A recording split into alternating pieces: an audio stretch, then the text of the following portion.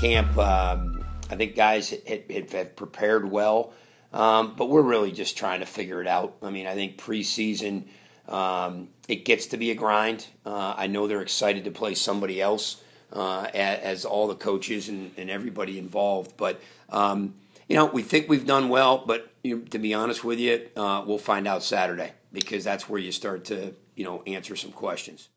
We're excited about the group. Waz obviously is an anchor, and McLennan. Both those guys have been 3-year starters, so we're excited about that. And Scott Merdner did a great job last year, but we're still trying to figure out the rest of that group. And, we certainly feel that we've got some weapons, and, Max has done a great job. John is improving, and we're excited about that potential. But, again, we got to put it together.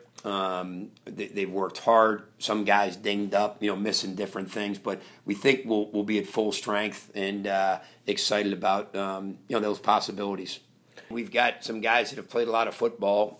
Landers coming back, which is huge. And, Danny Chun and Ned Dean played a lot of football. Max Dietz, all those guys. We're excited about that group. D-line, those guys have looked good. We got a lot of new faces there. Guys that were spot roles. Some of the young guys are stepping in. So, again, I'm optimistic that we've got a pretty good group. But, again, we've got to go out and prove that on a Saturday. Yeah, I mean, both McGonigal and Brewster punted last year, and they're both back doing a nice job. And Phil missed last year and now comes back. Phil Nwosu, who's got a great leg. So, he's been, the old proverbial knock on wood.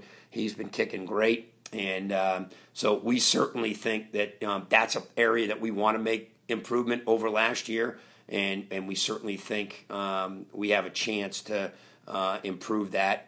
Guys are ready. I think we're ready to compete, really excited to play. But, Hamilton, anytime you play a first game, there's always the unknown, because, people are going to, make some adjustments and changes, and, you don't have any current tape. But they're a talented group. Stenell, the tailback, is a great player. Jensen, the receiver. And defensively, they run around, do a lot of great things. So, we got a lot of respect for those guys, and excited to get on the road and play.